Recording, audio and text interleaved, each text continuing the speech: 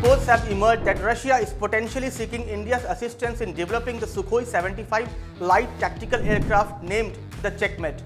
An offer for this is likely to be made to the Indian authorities during the Aero India exhibition that will take place in Bengaluru between February 13 to 17.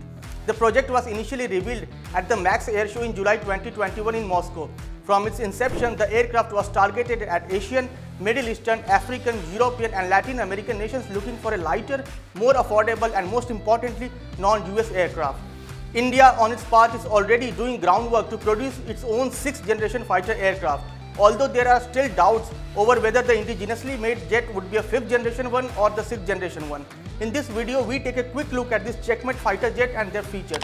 But before that, don't forget to like, share and subscribe to Oneindia. Checkmate has been developed as a short takeoff and landing fighter jet that will also allow it to operate from aircraft carriers while loaded with weapons and payload. Capable of continuous supersonic flight, the aircraft can fly at 1,180 miles per hour at its top speed and can share data with other fighters in the air.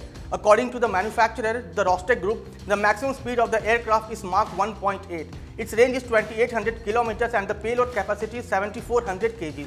Rostec also claims that the jet is equipped with an advanced artificial intelligence system which acts as a co-pilot as well as features high modularity and thus can be easily developed into different versions. Checkmate has an internal weapons-based design to preserve its anti-radar shaping and is capable of carrying both air-to-air and air-to-ground ordnance. This includes both infrared and radar-guided air-to-air missiles, air-to-ground and anti-ship missiles, guided and unguided bombs and unguided rockets. This fighter aircraft has an unusually pointy nose and an engine intake below the cockpit. The Checkmate, also known as Su-75, is primarily being developed to compete in the global market. It is being built as the most affordable 5th generation fighter in the global arms market. The modular construction of the aircraft and a few add-on features enables it to use the most advanced 5th generation technologies. Russia has been a leader in aircraft manufacturing and currently has 4th generation fighter jets that include the heavy class Su-27 and the light class MiG-29.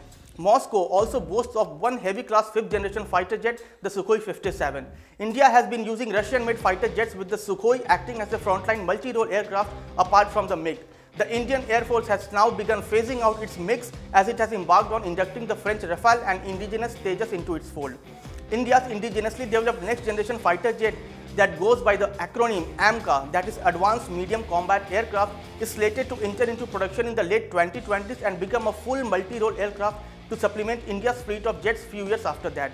Fighter jets of the next generation are often envisioned as being command centers for a multitude of drones, from large armed loyal wingmen to swarms of smaller missile-sized ones.